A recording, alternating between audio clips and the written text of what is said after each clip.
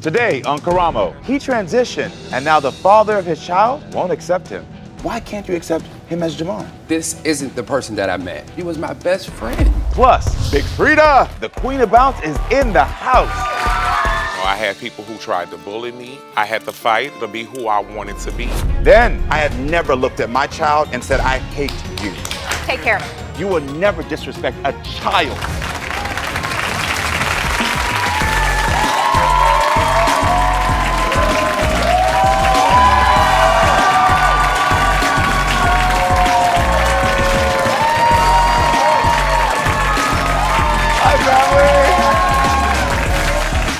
Welcome, friends. I am Karamo. Y'all ready to have a good show today? Because I am. Today is a very special show for me because, as many of you know, my identity of who I am starts at the intersection of me being a very proud black man and a very proud gay man. Those parts of my identity are the source of so much joy, community, and love in my life. But if I can be honest with you all, it has also come with many challenges. From family members, friends abandoning me, to trying to physically hurt me because they couldn't reconcile their relationship with their religion and their relationship with me. Even though I was still the same person, or times when people I knew or didn't know tried to get my biological son removed from my home because they thought a gay man shouldn't be raising a child alone. Can you imagine that? So for everyone at home, whether you support the LGBT community or you're still trying to reconcile your own feelings, today is a day for you to see the experiences and humanity in people who might have never engaged with otherwise. So, there's so much to cover in this hour. Also, I want to let you all know we have a big surprise guest. New Orleans Queen of Bounce, Big Freedia, is in the house.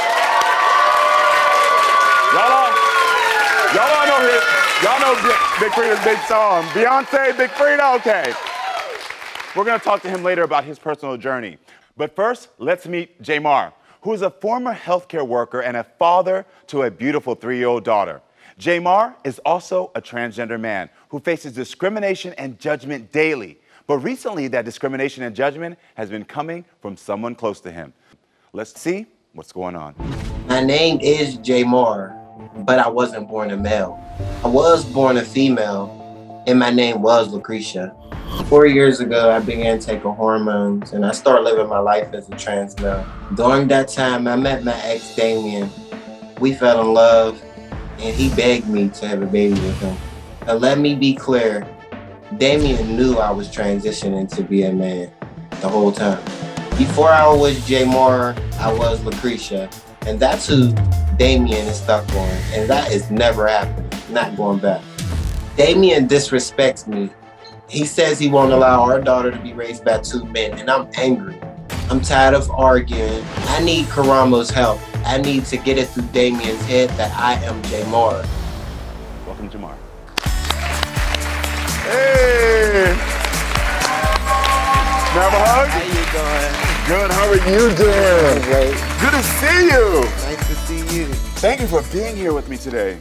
Pleasure to be here. Jamar, I want to find out first, you and Damien, how did your relationship start? We met through friends. He slid up in my DM trying to flirt with me eventually. And we was just like best friends. Okay. If y'all don't know, it goes down in the DMs, all right?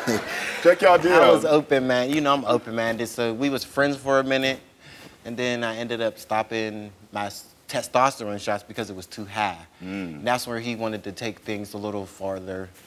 And he kept begging me to be Lucretia. So eventually I just let it out. So when you were in the beginning of your relationship, Damien understood that you wanted to transition because you were taking testosterone? Yeah, yes. Got it.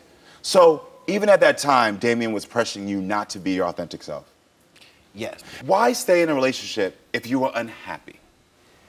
Because I loved him and I'm a people pleaser. And, you know, once I fall in love with somebody, my goal is to please you. Like, what I appreciate about you is you having the strength to say, no, no, no, that's not what I'm gonna do. This is who I am, and this is what I need to do. So I appreciate that for you. Thank you so much. So what is it like for you to be a parent? It's wonderful. Yeah. It's really wonderful. Yeah. The biggest support you can have is your kids, for real. Amen to that. Okay? Yes. I love it. And when you were pregnant with your child, was it an easy pregnancy? Was it something that was simple for you? Like, what was that birth process for you? It was easy. It was easy? It was easy. How was your health during that time? It was actually good until I had her. Okay, what happened when you gave birth? I had her 2 months later. I went into a crisis and my heart stopped. Oh my gosh. Yeah. What happened? Can you please tell me? My heart stopped because I guess 2 months later after I had her, I ended up with myasthenia gravis and I ended up in a crisis in the hospital. So after I woke up in the hospital, I was kind of confused because, you know, my heart stopped as Lucretia, but when I woke up, the bed had J. Moore on it, him. I was confused, like, where did this come from? And they were like, you did that. And all the hospital systems was J. Moore, him, and everybody was approaching me as a man. I woke up and J. Moore was fully woke, like I didn't even. What I think about that is exceptional, that even in one of your hardest moments, your true authentic soul still spoke up. It felt it, yeah. It felt it. Yep. Like, if this is the moment that I'm going to meet my maker, I'm going to meet my maker as me. Can you imagine that?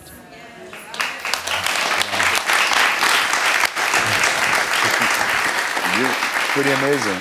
Thank you. Pretty amazing. Listen, I think it's important that Damien accepts you as Jamar. Yes. Do you think it's important that Damien accepts you as Jamar? It is. Like, I honestly know, because as Lucretia, he put life into me. Like, when I tell you, he slayed me. Anything y'all see on pictures, he did that. Yeah. I don't know how to really In case y'all don't know what slay me mean, it means to make me look good, to make me feel confident. Yeah, all right? He made sure Lucretia was confident. Yes. He put so much life into me, but when I'm J. Moore, like he told me, I'm not buying you no clothes, you got to do everything yourself. Yeah. And I'm not a dresser. Like, you know, so I mean, he look never pretty really smooth today. put, thank you. Yeah, you're welcome. He never put life into J. Moore. Yeah, that's fine. I will say this, though. Even though he might not be giving Jamar the life he deserves, what I can tell already is that you have the power within you to give yourself that life. Thank you so much. All right, listen, everyone. When we come back, I'm going to talk to Damien. Stay tuned. Coming up. This isn't the person that I met. I created this beautiful black woman that promised me. My producer said that you wanted me to ask you about your sexual orientation. How do you identify? I'm Now, there's a layer here that I did not just expect.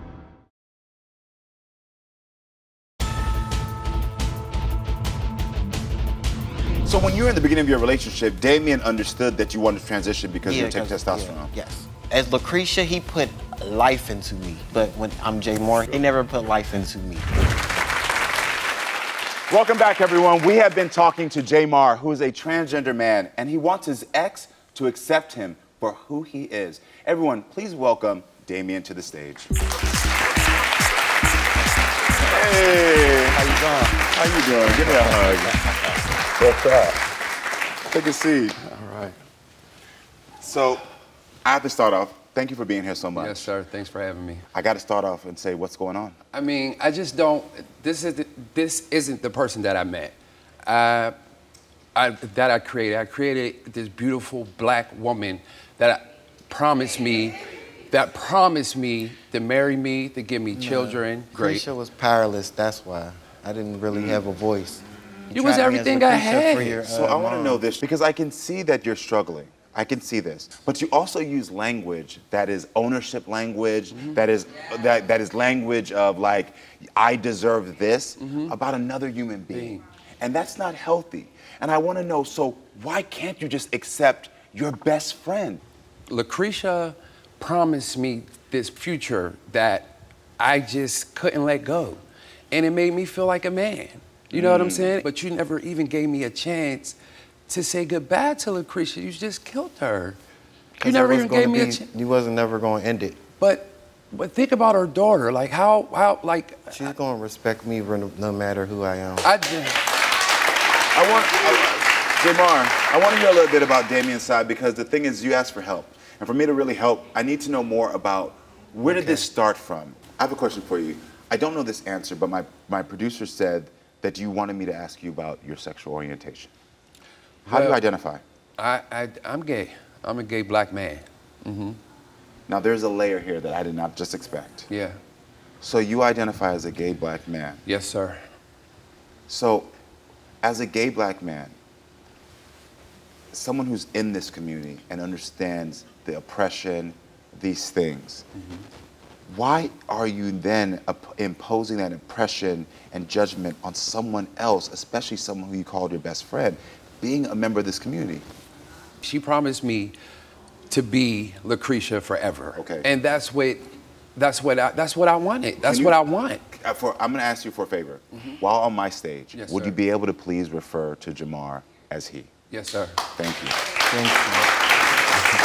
I understand you're going through your journey. I do understand that. But on this stage, it's all about respecting individuals of where they are, what their pronouns are, and how they identify. You just gave me a lot to think about right there because I wasn't aware. I thought that I was dealing with someone who identified as heterosexual and identified as straight. And you know what I mean? Now there's a layer of this. I want to know, now that I'm hearing that you identify as gay, did your family accept you? Did your mother accept you? Well, not at first. So I did 8 years in the federal penitentiary. So when I came home, her and my sister had like a little debacle, and that's how it came out. And that's how I was exposed. So, you know, when she found out, she said, well, you're going to be like, you know, a horror gate. You're going to be a gangster. It was hard for me too, you know? And when I found something to cover that hardship up, it was easy. I understand that. I'm listening to you, and I get it. You're grieving. Jamar gave you safety. It's not that I don't want to agree with you, Karamo. You know, it ain't about, we ain't going to play tough. I don't want to play tough with you. Having someone who identified as female and presented as female made you feel safe. That's point blank. Period. Period. That's what it is. Period. And that's gone. So I'm hearing now, you're not really grieving the fact that Lucretia transitioned to Jamar. You're grieving, how am I going to be safe in this world? You're grieving, how do I explain to my mom I can't give you what you need? You're grieving all of the people who told you you're not good enough, and now you feel like they're going to be right. And you want to know something, Karamo? I knew we wasn't going to, if I stayed Lucretia, we wasn't going to be together in the future because that's not who he was in love with for real. He fell in love with the thought of Lucretia and his mom's happiness. Boom. Period. And I just got trapped. All right, so when it comes to your child, how do you feel about co-parenting? I love it. We do great as parents. You know, Did you tell Jamar that you don't think your daughter should have two dads? I just don't like her to say, I don't want her saying dad to both of us. It kind of, I'm kind of confused with that. That's just how I feel. I feel like, you know, two men can raise a kid.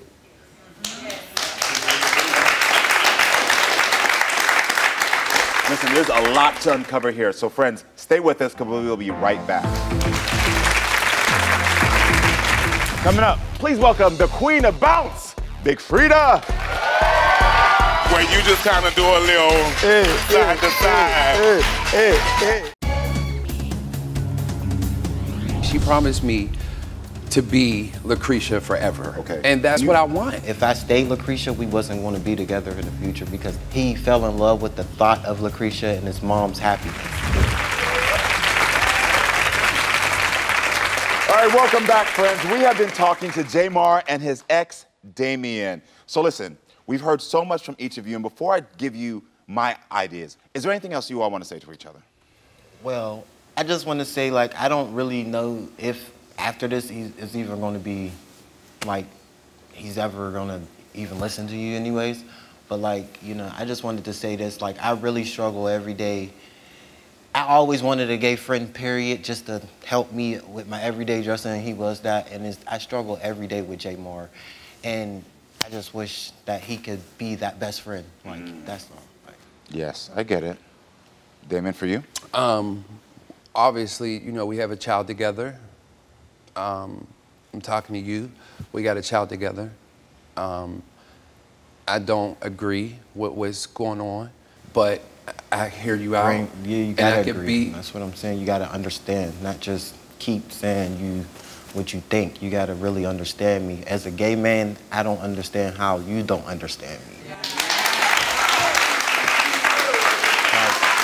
that's where I got hurt. So you asked me for help, and so here's my take on this. One of the things that I want you to understand that your experience, Damien, and this is important because a lot of people within the LGBT community experience this. It's called internalized homophobia. It's where the messages you receive from the outside world, which are negative, which make you feel like you are not good enough, you start to feel like those messages are real and you take them on. And when you take those messages on, you then start to look at the people around you and say, you're not right either. You're not right either. You're not right either. You're passing the hate that you received onto other people because you're scared and you feel as if you do that, then these other people are going to accept you.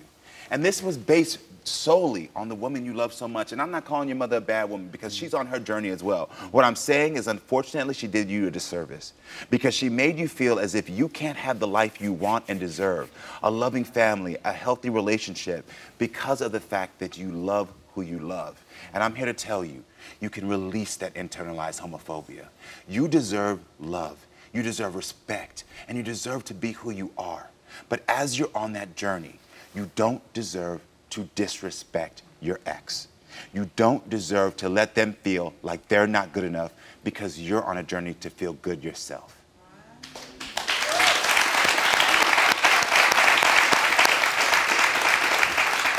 And at the bottom line, there is a child that needs both of you.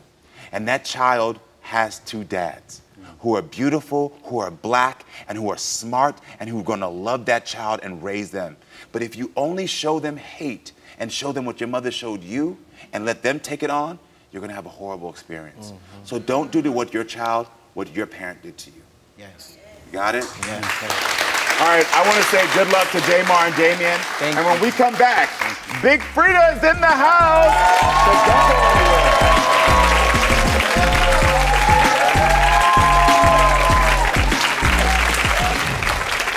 I'm excited because we're going to be checking in with one of my guests that was very special to me. Hey, Jamar, are you there?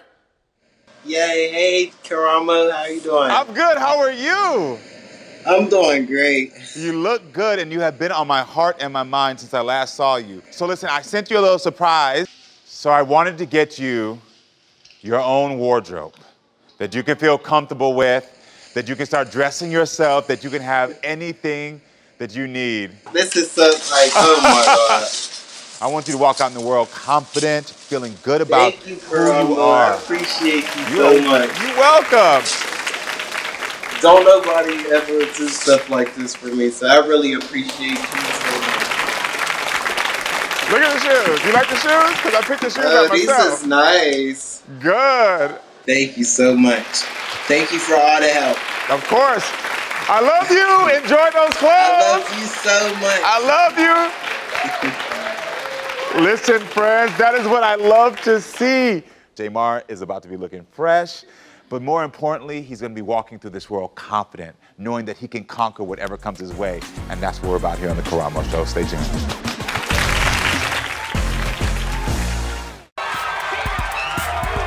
You are the thought. Get off my stage.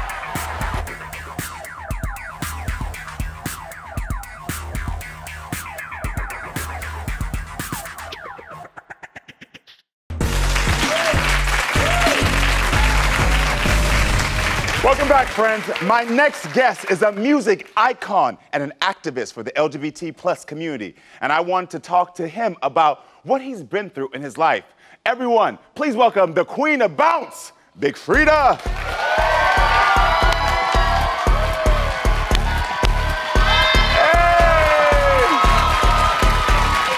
Hey, my baby. Oh my gosh, I love you. Take a seat. Yes! Yes! So I just have to take a moment because anywhere I go, y'all need to know, I give you your flowers. I love you and have loved you since day one. So let's get right into it. This is your second time, number 2, teaming up with Beyonce. What was this experience like for you? I mean, it was amazing just to be able to be called by Beyonce for a second time for a song. I am forever grateful to Beyonce. You know, right now, this Renaissance project is something that's needed around the world. And Break My Soul has broke charts. And you number 1, baby. yes, it is. Okay. I want for everyone who doesn't know, What is New Orleans bounce? What is bounce music? Because you are the queen of bounce, and I know. But explain bounce. So in New Orleans, we call it shaking. You know, we shake, we wiggle, we wobble. Yes. We bust open, bend over, we do it all. But when I define bounce music, it's up-tempo, it's heavy bass, it's call and response type music, it's a New Orleans-based music. And it, you know, from babies to grandmothers, it's a part of our culture, and it's what we love and what we do down there. So the world is finally catching on. Yes. So, to us, we know you as Big Freedia. We know you as the queen of bounce. But when you are home in New Orleans, they know you and will always respect you as Freddie Ross. Most def. Yes. Tell us about your experience growing up in New Orleans. You know, growing up as a little black boy off of Josephine, I did it all. I saw it all. You know, New Orleans is what helped me to be who I am. You know, from the neighborhoods to my church home to my high school, my middle school, to my family and friends who help, you know, nourish me and, you know, make me the person that I am. Once I left Josephine Street, I also, you know, my next house was on Music Street. Really? Like actually Music Street? Yes, like I stayed on Music Street. You better manifest. You never know how your journey may go, and God already had, you know, this being my destiny to be in the music game and to do what I do, to bring all different walks of life together. Yes. The power of what I do at my shows and the joy I bring to people in their lives. Millions of people. Yeah, and so we all have a purpose in life, and when you learn your purpose and know what your purpose is, you fulfill those things, and God will keep on blessing you. Can you tell me about the bond that you had with your mother growing up in New Orleans? Oh, God. I mean, my mother was my biggest cheerleader. She was my protector. She was my everything. Yeah. I mean, anything that I wanted to do, she had my back. She supported me in all of my many things. I mean, she kept me in line and made me respect myself and respect others. She also kept everybody else in line who may have tried to bully me or anything. I mean, she fought for me like no other. Yes. And, you know, growing up, especially being gay, when you have your mother's support, you don't need no validation from anybody else. Amen. You know, Yes. and so she allowed me to be who I was. She allowed me to live in my truth. So being gay in New Orleans when you were coming up, how is that different from what you've experienced now? So growing up in New Orleans back then, you know, being gay wasn't accepted like it is now. I mean, I had to fight. You know, I had people who tried to bully me. I had, you know, to fight to be who I wanted to be. Yeah. I also had a mission that I was going to be the first New Orleans gay person that any boy could come to and not feel like I'm stepping out of line with them. I can be their partner. They can dap me off. So I wanted to have relationships with everybody. And so I worked really hard at that for many, many years. Yeah. I fought all my life, and I'm going to continue to fight to be able to open doors for the next generation of people that walks like me and talk like me. And, you know, anything that I can do to help the community and make the world a better place, I'm down. And I'm fighting for my people. Anything that's fighting for a great cause, I'm down for it. Freedia, we are so thankful for the work you do, for the fights you make, and for the fact that you give us great music to release our days and to feel good. Everyone, please give it up for icon Big Freedia.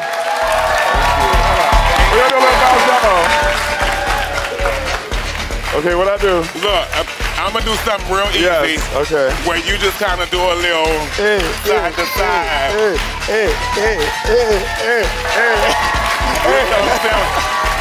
Listen, everyone at home, we will be right back. We'll be right back. Oh, love you so much. Coming up, you just said out of your own mouth that you've said to your child, I hate you. Take care of it. What I will never tolerate on my show is you will never disrespect a child as a parent. I knew that she'd be upset, but I didn't know that she'd like walk off the stage.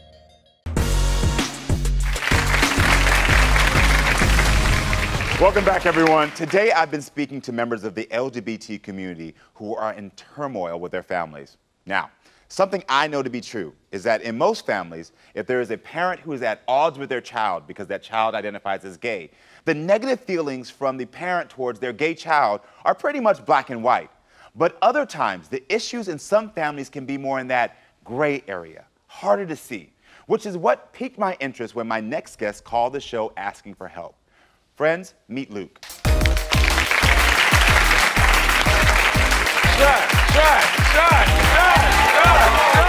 Nice to meet you. How are you doing? Nice to meet you. How are you doing today? I'm doing well, but I'm here now. Okay, you look beautiful. Thank you. So Luke, tell me what's going on.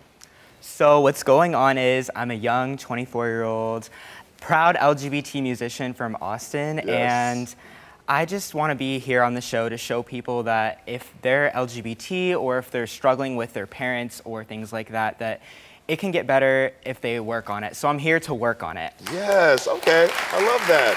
I love that. So please, for me, describe your relationship with your mom. So I'd say that my relationship with my mom has been strained the past few years because we just argue a lot. She's very in my business and she just oversteps her boundaries with things, and I just need help setting those boundaries with her to have a healthy relationship. So my producers told me that your mother wasn't fully in your life. She wasn't. So what was it like growing up with her when she was there, and what was it like without her? Well, growing up, it was really nice most of the time with her, but there was a custody battle between my parents, and my mother lost, so when I was around 10 years old, I went to go live with my father, and I didn't really see much of my mother after that until I turned 18. It's not often you hear about a mother in a custody battle losing custody. Yeah. Normally the courts side with the mother. Do you know from your experience what happened there? Why you had to live with your father? I think that the reason is because there was just a lot of issues between them, and I think at the end of the day, it was just who battled it out better in court, because there's honestly good and bad to both of them, so. Did you see her at all during that time? I saw her for supervised visits every maybe month or so. Okay. Depending, sometimes not so even. once a month. Oh, you said so not even? Not even all the time. Okay. It was just really hard because the lack of consistency and time that we spent with each other, it was only a few hours that we would get also, so. Got it. Our relationship kind of just dwindled. So how did you and your mother reconnect? We weren't allowed to have phone contact, so when I turned 18, she finally got my number and we met up after texting and calling a little bit. So before 18, your mother wasn't allowed to have phone contact with you? No. All supervised visits? Yes. This is all interesting. Okay. When did your mom find out that you self-identify as gay? She found out actually after I turned 18. She didn't really have an idea, she said before, and I thought that was kind of surprising because look at me now. You're like, girl, you got eyes, girl. Yeah.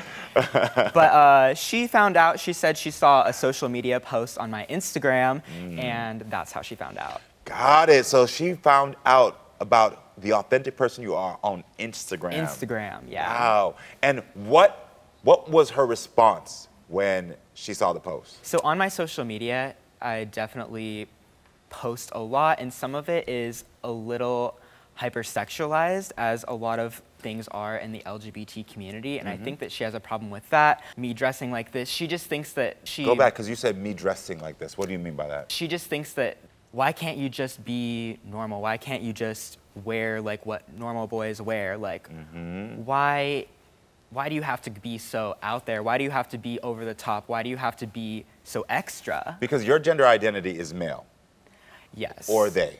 Well, I'm honestly still figuring that out for myself. Amen. So You're on a journey. yeah, I'm still on that journey. Perfect. Okay, good. And so though you're on that journey, she's having issues with you being on that journey. I think that her issue is everything that comes with the journey. Okay, that's interesting to hear. Listen, everyone, when we come back, Luke's mom, Maury, will get a chance to respond. Don't go anywhere. Coming up. I think you might be projecting, to be honest. Let me tell you something very clearly. Take care of it.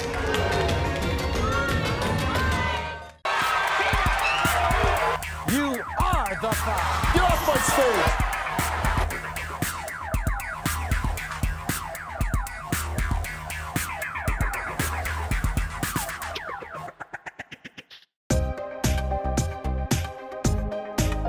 My relationship with my mom has been strained. She just oversteps her boundaries with things, and I just need help setting those boundaries with her to have a healthy relationship. Okay, we're talking to Luke about his broken relationship with his mom. Everyone, please help me welcome Maury to the show. Hi, Maury.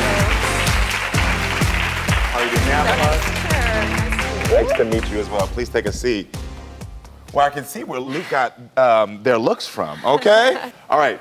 10 years is a long time not to be in contact with your child. Yeah. Tell me what was going on there. Yeah, so let me clarify. Luke and I did go through a very long, contentious custody dispute that lasted around 10 years. We did have contact twice a month. We had visits. We also had holiday visits with my parents. But it was still strained because we weren't able to communicate between those visits. Got it. I'm a very dedicated mom, love my son to death. And my issues with him now are partially about him being in the gay community and how the choices he's made with certain unsavory friends and toxic, over-sexualized maybe situations. However, I have been very accepting of him in every way. During that time that you didn't get to see your child, what life were you building in your head? Because this is the thing, as parents, I know this just for myself, we start to imagine our child's future. Exactly. And especially when you're not around them. Right. What life were you building in your head when you weren't around your So, child? to be honest and to be fair, he played every sport, baseball, soccer, ran track, basketball.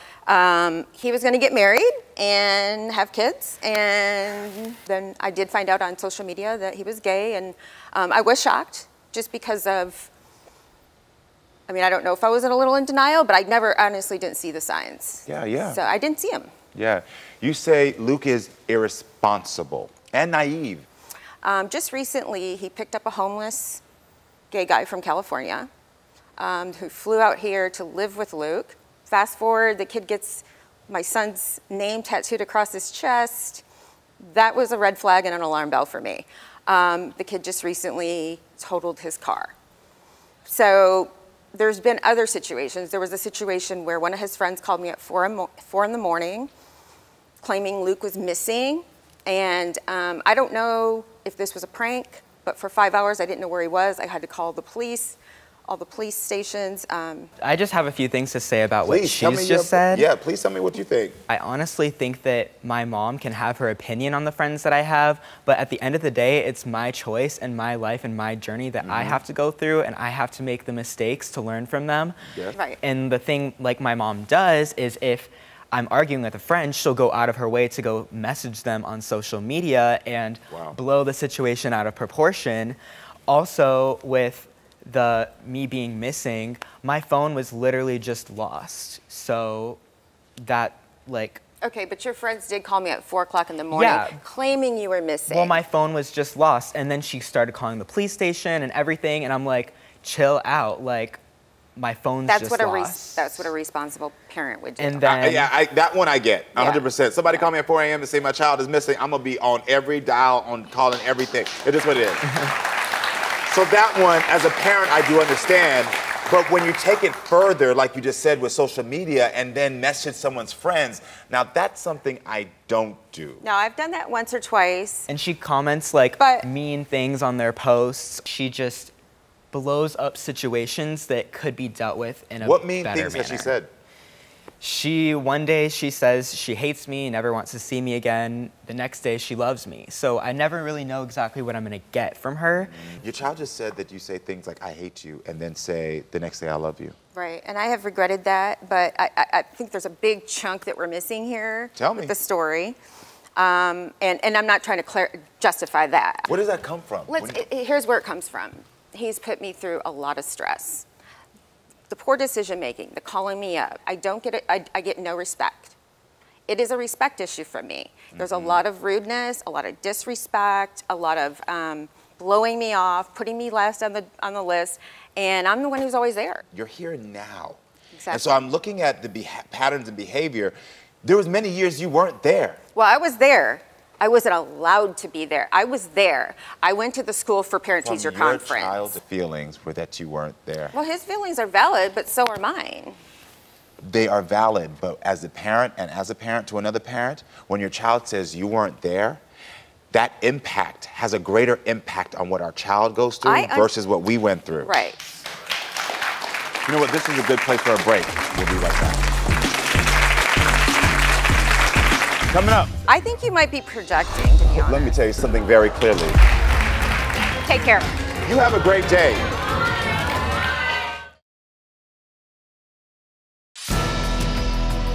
One day she says she hates me, and the next day she loves me. So I never really know exactly what I'm gonna get from her. It is a respect issue for me. There's a lot of rudeness, a lot of disrespect, and I'm the one who's always there. There was many years you weren't there. I wasn't allowed to be there. I was there. Okay, everybody, we are back with Luke and his mom. There's something that I want to say, because I'm listening. I want to connect the dots. And so, as much as I know that you love your child, and I do believe you love your child, I do believe there were some unhealthy behaviors in the past, and I believe those unhealthy behaviors are still rearing their head now. In this moment, I do believe when I hear things about how you're acting and how you talk about your child, that you call who they are a lifestyle. Just let y'all know very much. Anytime you say to someone who is gay or trans that their life is a lifestyle, you would not like to be told that who you are is a lifestyle. This is just who your child is. Right. Secondly, when you say things about unsavory friends, when you say things like they're not good, these things are something that I know to be true is called implicit stereotype. Let me teach you this really quickly. Implicit stereotype, because I see you shaking your head, but I'm very knowledgeable. I'm talking about experiences I've had with them personally. Listen, I understand and what you're talking about. And we don't have all day to about. talk about it, but... We actually do. We're on my show. Okay. So we do have all day. When it comes to implicit stereotype, what that means is when you have feelings that have already been deep down inside of you. I asked you that question about what life did you build in your head about your child? Because that life and that thought pattern and any feelings you had attached to the LGBT community are showing their head now. Even though you're saying, I'm there, I want to be there. I'm telling you from your actions, you're still showing that implicit feelings of, well, I don't know if I really feel like this is right for you. I don't know if you're making the right choices because you built something in your head that they are not living up to. I think you're making into blowing it out of proportion because my son can speak for that. Why don't you speak on that? Have I been accepting of you and your lifestyle and your choices? Again, you just said lifestyle. I said you and your lifestyle. I said it's not a lifestyle. You can't do that. You cannot say I said you and your lifestyle. But I am teaching you right now that you cannot say you and lifestyle. Just say you. It's just say you. But have I been accepting of you? See, I'm here to support you. And I'm here to also make sure that you don't walk away feeling as if you're a bad guy, because I don't think you're a bad guy. And I want to be clear about that. Yeah. But I do believe there's some education that needs to happen. I honestly think that my mom loves me very much. And I think that now she accepts me way more than she probably could have in the beginning. And the reason that is because there's still things from how you perceived your child's life should be that is still coming up. You just said out of your own mouth that you've said to your child, I hate you. You've said it. Not for being gay, sir. Not for being gay. Okay, like I said. That's absolutely. I'm telling you something. Things come out of you. What's in you gonna come out of you. And that's what I know to be true. My best friend said that all the time. What's in you gonna come out of you. And what's in you is that there's something about your child you hate. So whether you want to admit it or not, it came out of you. I don't actually think she hates me. I think she just says things to hurt my feelings when I don't I don't think she hates you either. But what I'm saying to you is there's something within her that she's been feeling that when you say something, I've never as a parent. Let me just let you know. I think you might be projecting, to be honest. Let me tell you something. My child, let me tell you something very clearly. My child is right there. I have never looked at my child and said, I hate you. So I can tell you very clearly that there's nothing. You have a great day. So let me tell you something, because no, this is really great. Because what I will never tolerate on my show is for anyone to tell me, first of all, that I don't know what I'm talking about, but also you will never disrespect a child as a parent. Because at the end of the day, I do believe your mother loves you, but I do believe there's something within her that is not allowing her to respect you and treat you the way you deserve to be treated. Yeah. I just want things to be good with her one day. Yes, I know that. But the unfortunate part, because I see you get emotional right now. What are you feeling? It's just, I knew that she'd be upset when like things were talked about, but I didn't know that she'd like walk off the stage. It's because she's not ready yet to face what's really going on. That is not about you. That's about her feeling like I just got caught. Yeah. I just had a mirror put up to my face. And the unfortunate part is that you're her child, so she knows she can get away with it. I'm a grown man. She can't get away with it with me. Yeah. But I want you to know you don't deserve that. Come here, give me a hug. You're gonna be all right. You're gonna be all right. Listen, everyone. Take a seat with me. Listen, everyone. Today felt good because it was a moment where people's biases were challenged. And I got a chance to support some LGBT folks and their families. Listen, as we both know, discrimination is hard. But what I know to be true is that you, at home listening to me, have the strength within you to overcome any challenge you're facing. And never forget, there's a community of people who want to love you and support you. Never give up. Friends, we must never stop respecting, communicating, and loving each other. It's the only way. I love you all.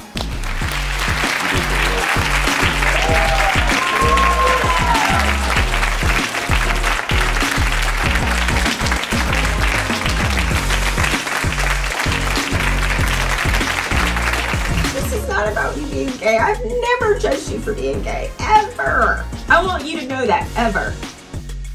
Never.